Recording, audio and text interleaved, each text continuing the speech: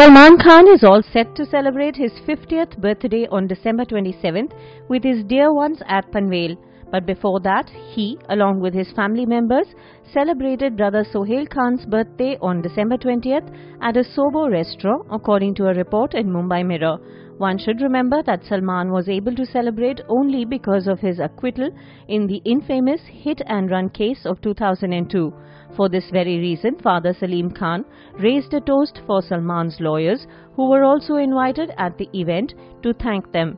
Salman too thanked the team of 8 lawyers profusely for relieving him from the burden.